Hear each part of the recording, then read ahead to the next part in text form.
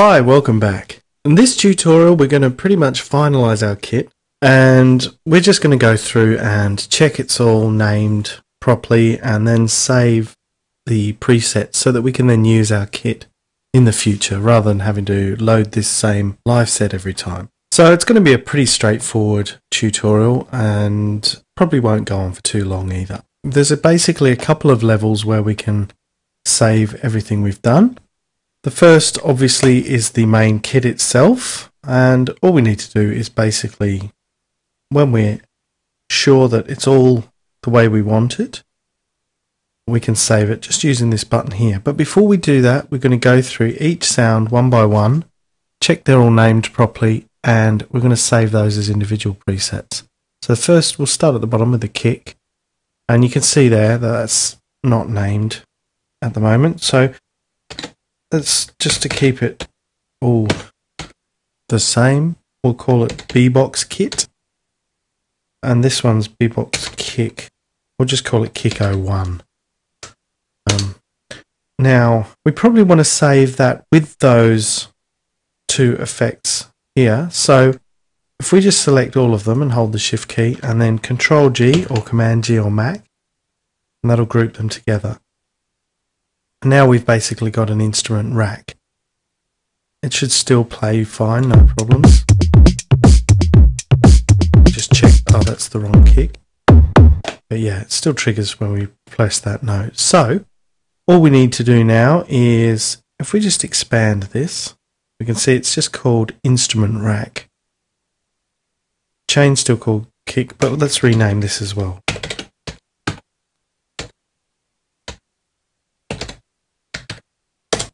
So that's nice and neat. So now all we do is just press this button here, and that you can see it automatically chooses a location in the instrument rack folder. Now, because we've already named it, it'll come up there with the name that we want, and that's fine. So we can just hit enter. But what we're going to do now is right click and create a folder within that instrument rack folder specifically for Beatbox Kit. So let's call that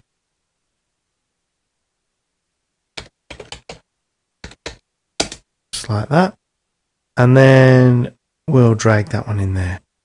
You can see another couple there that I've saved before as I've gone along, and basically you can do the same thing. I don't know that we really need to go through and do all this one by one because they all work in much the same way.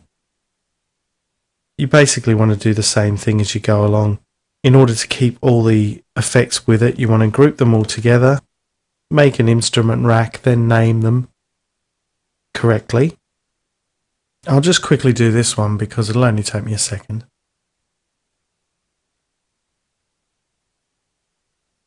Expand that again, so that change it from instrument rack, we'll call it Beatbox 909 Kick. Same there. Just call that 909 Kick because it's within that rack. Same again. Yes, that's obviously one I've done earlier, so let's just do that. Drag that into the folder as well. Close triangle. Now we can see that's already named. This is already a rack. And we press that and we can see now that's gone to a different area here because this is a drum rack. So that's gone into the drum rack subfolder within the instruments folder in the device browser. So let's just hit enter on that. Again, it'll say OK because I've already made one there. And I'm going to do the same again. Create, we'll call it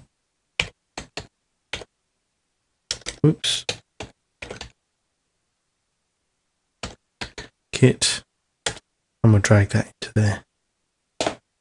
So you can see, according to what type of rack it is, it will automatically be loaded into this folder here.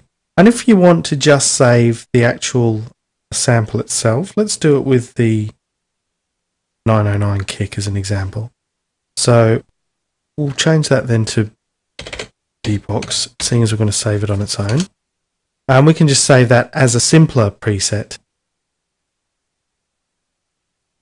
without all the effects. We can press this button here. It's the same thing again.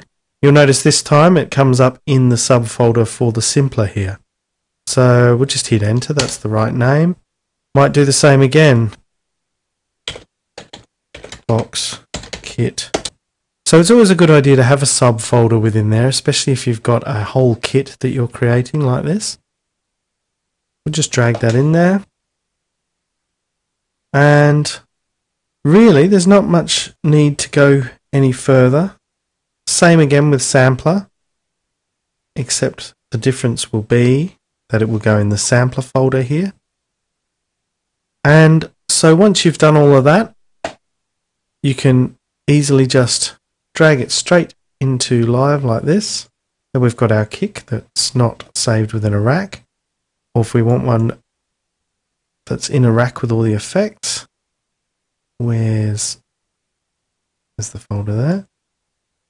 Then you can drag that there instead, and that'll come up with all the necessary effects. And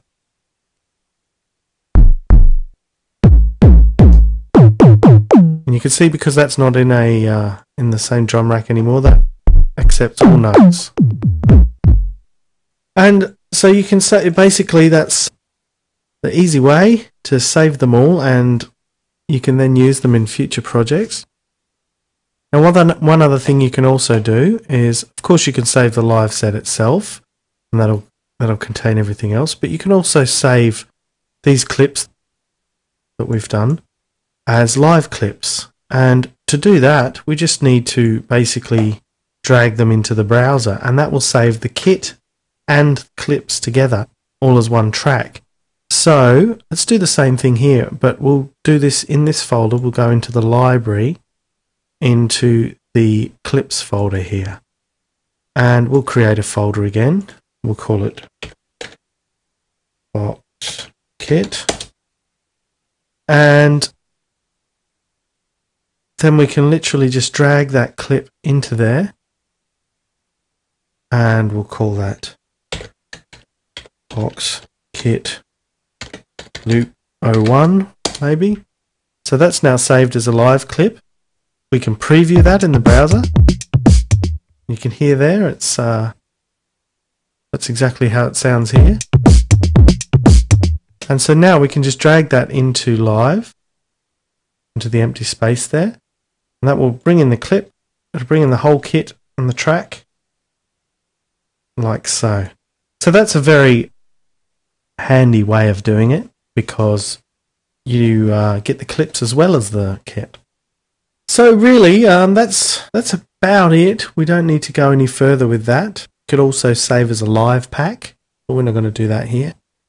And that's our kit. We've basically got a drum kit now that we can use in a lot of situations that we've built straight from the ground up, with starting with our beatbox sample. And down the line, we might come back to it and maybe start giving each of the sounds some of their own effects. And maybe we'll build some effects racks to go with each of these, and also map some macros to give ourselves some flexible control over them. But that might be for a later day. For now, that's it for our kit. Okay, thanks for watching. We'll see you next time.